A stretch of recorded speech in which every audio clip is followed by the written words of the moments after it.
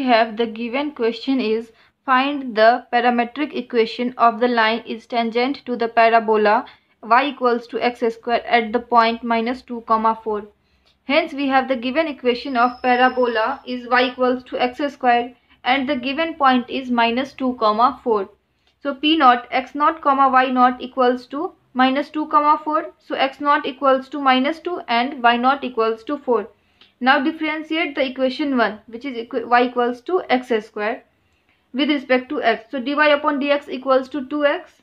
So dy upon dx at point -2, 4 is 2 into -2, which is -4 by 1. So slope is equals to -4 by 1. So alpha equals to 1 and beta equals to -4.